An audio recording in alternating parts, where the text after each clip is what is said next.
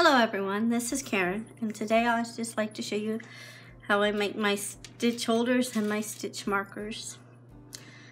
For the stitch holders, you can do them with letters, or what I do for the millimeters and for the point I put a little spacer there and just do that, but you could do however you want to do it. And they're really simple and easy to make. What you'll need is a head and eye pin, your beads,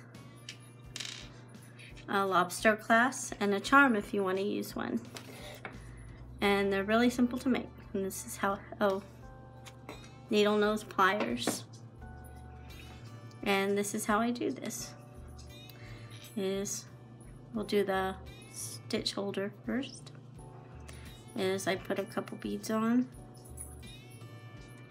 Then the letter, for the numbers, it takes a little bit more space, so depending on how long your head and eye pin is, it depends on how many beads and things you could get on there.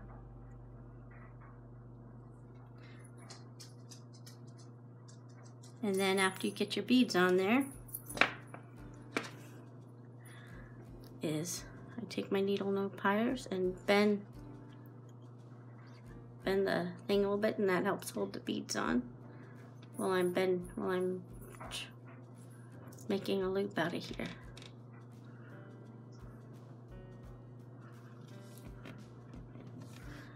And then let's see, I put the lobster clasp on, and that again just depending on what size you want.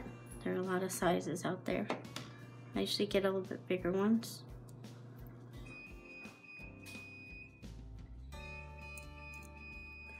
Then you gotta make sure it's closed up real good.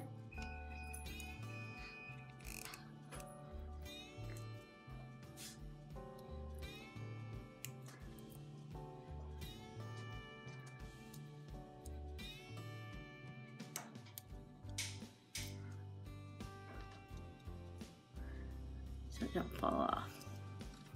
Then on the side we'll put the charm. Dazzleable. And you can get them anywhere. They're pretty simple and inexpensive.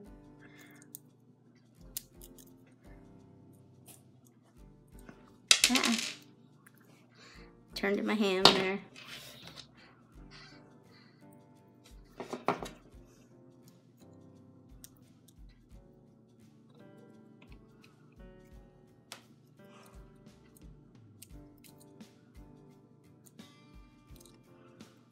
There's I really like these stitch holders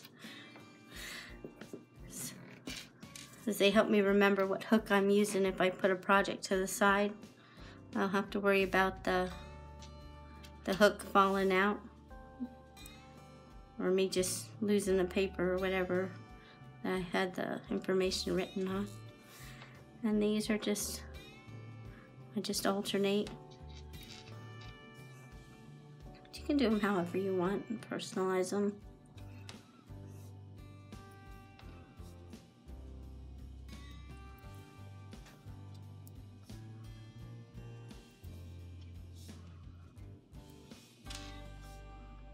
Just pick some random beans out. And again, just make a little loop at the end here.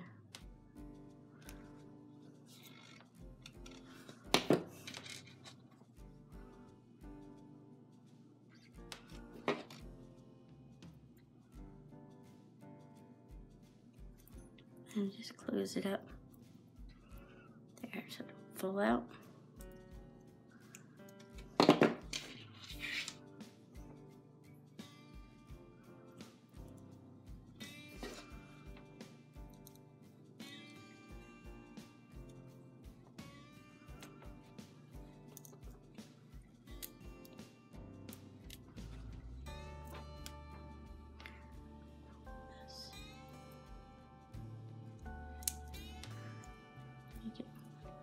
And then that's all there is to it.